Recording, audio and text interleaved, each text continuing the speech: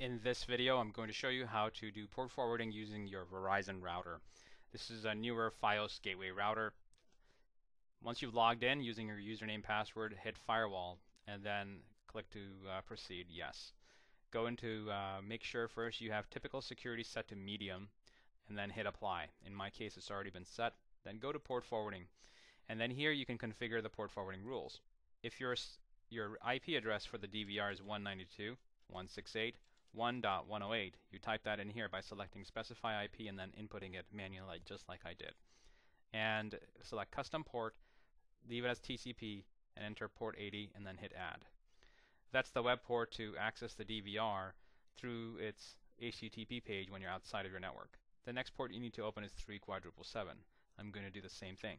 192.168.1.108. That's the IP address, internal IP address of my DVR on my network. It may be on yours as well. Select custom ports and then choose ports 3/777. Hit add. Hit apply.